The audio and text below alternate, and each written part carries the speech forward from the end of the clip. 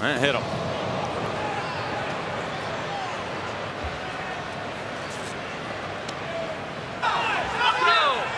And now the Astros dugout just exploded. And now both sides are getting into it.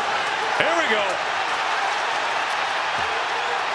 Now Scott Service, one of the first to spill out. That escalated quickly. Now somebody said something. I think what Ty was doing is he said that it hit him. The umpire said it didn't. Then Ty looked at the dugout and wanted Scott to take a look at it. Now I hope everybody calms down a little bit.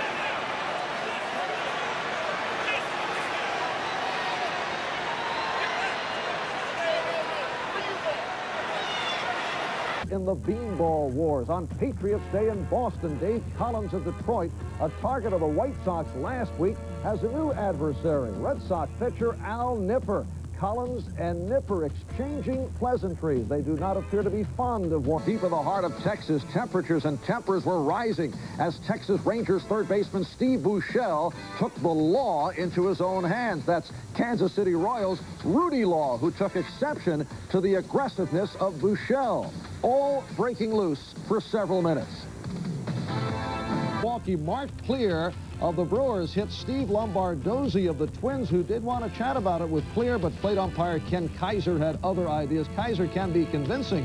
Later on, following a hard slide at second, Jim Gantner with the pin down of Lombardozzi, leading to both teams pouring onto the field. Over.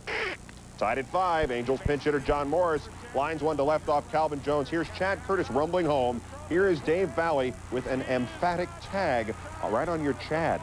And we're at war, the nation of Chad versus the Dave Valley boy. Check out Louis Polonia coming up here. Hold me back, I'll moitalize him. I'll tear him limb from limb, I'll moitalize him. And who drew Kevin Mitchell in this brouhaha?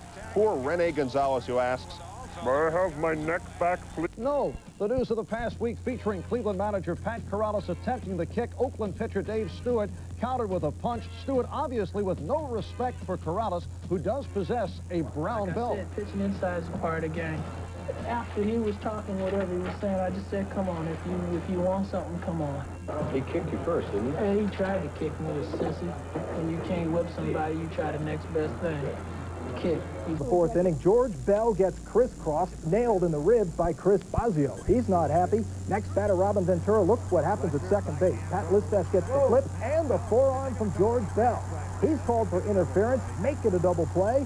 Listach and Robin Yount take exception to the play, and it's a bench-clearing brawl. A.J. Pierzynski facing Cologne. Cologne off target, right in the back. Both teams would get a warning. Ron Gardenhire wants to know what his team did wrong.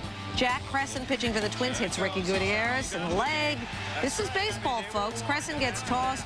Benches would clear. Messages would be sent. No punches would be thrown. Comes up next inning and gets hit in the leg. Ouch. Mike Thurman did the damage. Young would take a good look at him, and then he and Michael Barrett would get into it. The benches would clear, some aggressive milling around. With 2 walks. However, Felix Rodriguez bang on Sean Casey. Rodriguez says sometimes you have to protect your hitters. Casey says, I've got a little kid at home and a wife. Sometimes you have to take care of things yourself. Says it's the maddest he has ever been. They all came out, stared at each other. No punches were thrown. Dusty Baker said nobody certainly.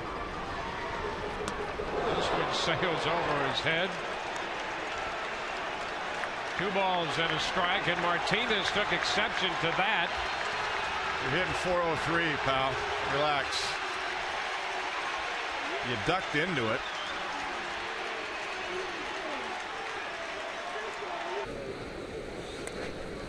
Bunted in front of the plate. Tough play at first. Wow, very dangerous play there for Teixeira, who had to reach into the runner. And we've seen players really get hurt. Yeah, I think that Teixeira felt like his foot was where it was supposed to be, and he might have.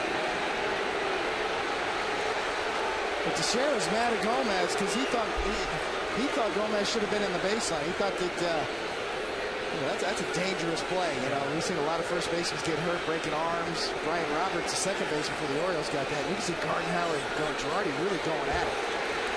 But Teixeira was jawing.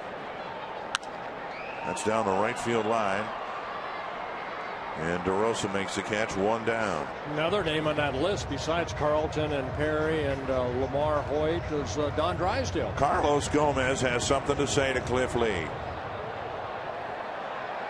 And Victor Martinez, to his credit, kept anything from happening. I have no idea what Gomez took exception to. Well, Lee may have said something like, way to swing away. See, you're making out anyway.